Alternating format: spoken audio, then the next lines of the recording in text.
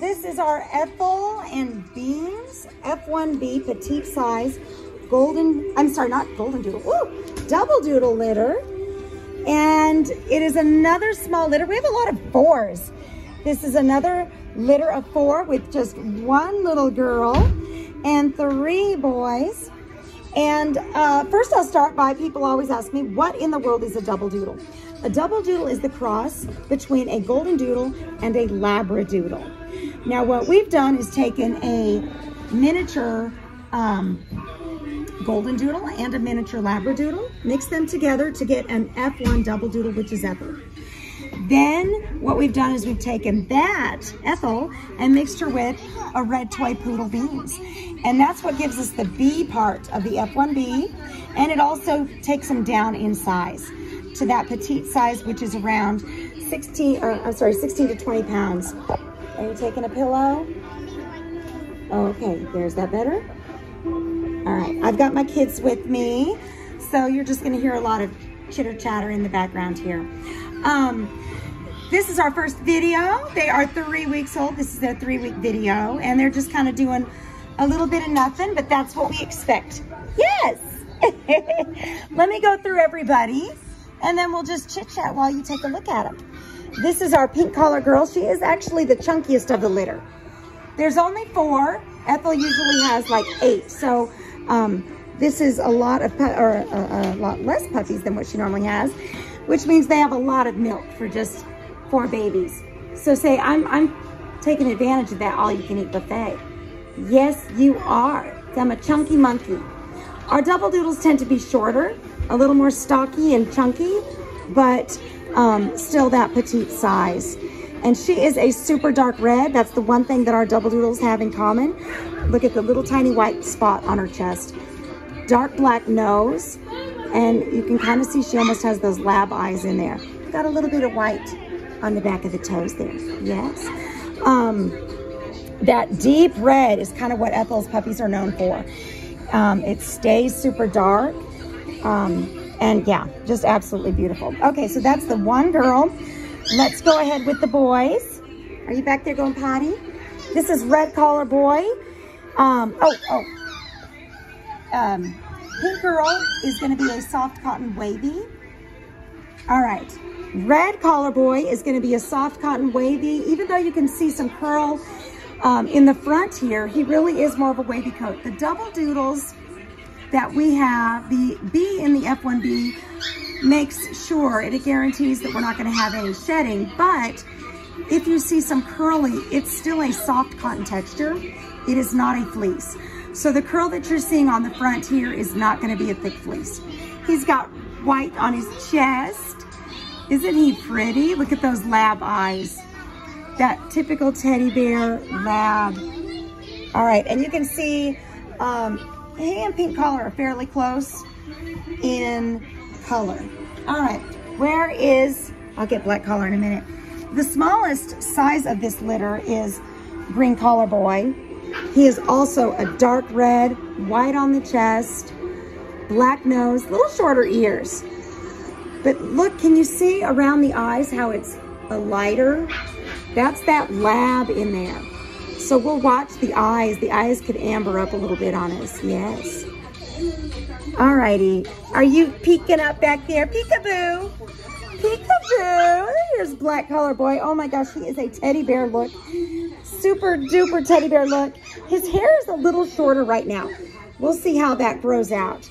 So he's a soft cotton wavy. Look at his face. He's very lab looking in the face. Those droopy eyes. Yes, a little white on the chest like everybody else. He has the perfect teddy bear look. I can't wait over the next 2 weeks to really look at that coat and see how that comes in. It's not a lab coat. It's definitely thicker, but it's shorter than the rest of the babies here. So we'll take a look at that, you know, depending on what you're looking for in your doodle.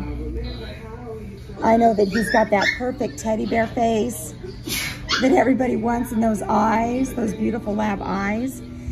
Can you look at me for a minute? Hi. So pink collar in this litter is going first pick.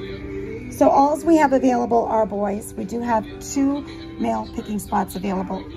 Of course, I need to check my email. That can change. But just so people know what we do have available. So right now, week 3, what are we doing to get them all chunky and fat? They're having their gruel. Their gruel is the first puppy mush that they eat. And every breeder does it a little different. What we do is we have their premium puppy food. We mix it up with a nutritional supplement, their milk replacer, which is a puppy formula, some warm water. We blend that up into a nice, like a porridge, oatmeal consistency, and they love that. They don't have any teeth right now. Yeah, I'm just gumming it. I'm just gumming it. So besides the fact that there's just 4 of them and they're nursing and their mama's got a lot of good, rich milk, they're also taking part in the gruel, which helps them not to suck mama down so much and deplete all of her nutrients, but it also keeps them growing and getting chunky monkey, which we love chunky monkey. I had an owner that was afraid to call one of the puppies fat, and look at that little paw. Pink is the chunkiest, followed by red, then black, and then the smallest is little green collar. And you can kind of see their colors here. Yes. So we're not doing much here at week 3. We're just kind of chilling out. Where are you going? Where are you going? Come here. Come here, sweet muffin. Next week is another preventative deworming. You're going to go play with Nathan? Huh? And we do that every 2 weeks until they go home. That's just part of puppy life. And when they do go home, we will, your vet will continue the deworming process until they've had all of their shots. And once they're done with all of that, then they can go out in public. I tell people that, yes, they can go in your backyard. They can go in your, like your family's backyard with another pet that's already been vaccinated.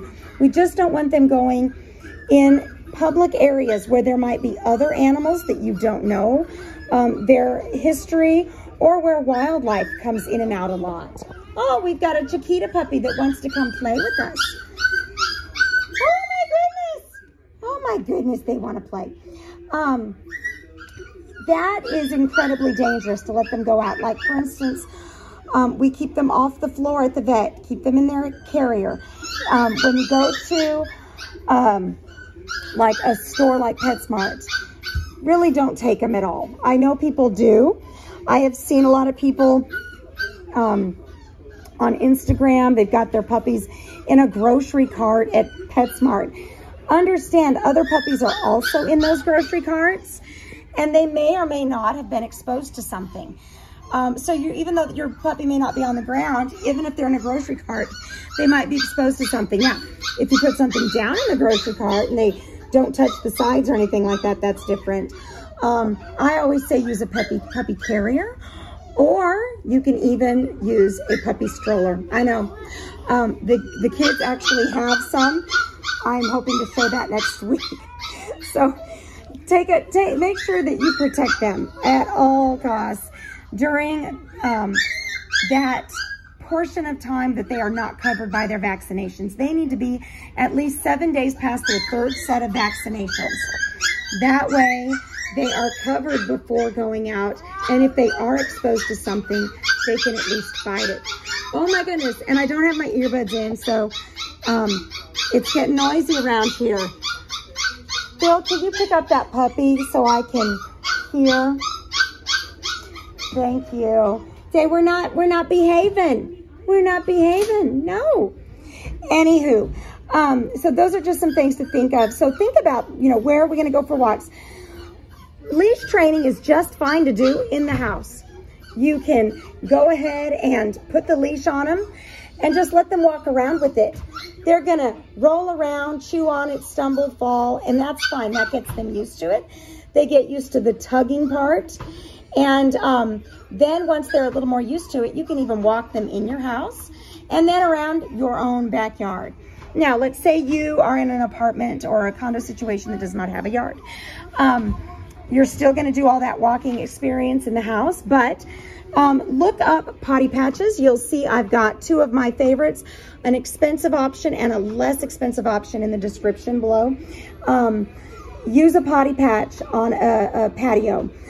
Any kind of patio or decking that you have in a high-rise, make sure that you have reinforced the railings. So maybe a mesh or puppy gate. You want to make sure these little heads can fit through anything. So you want to make sure that it is puppy proofed, but you can put a potty patch out there. You can even use a potty pad in one of those frame holders that keeps it from moving around. And that gets them still used to ringing their bells, and then you take them to their place to potty. That's also a great option at night, especially when, you know, you don't want to be taking them out in the middle of the night downstairs or elevator and go out and be alone. So just some options there, some things that you need to think about, and we do our best to get them prepared for you. All right, they're just doing nothing here. See, we are just snoozing away, and Nathan has little green over there. All right, guys, I'm gonna let you go. These videos, I know I say are normally up on Fridays, but with all the different litters that we have, I'm posting these midweek versus Friday. So we will see you next week.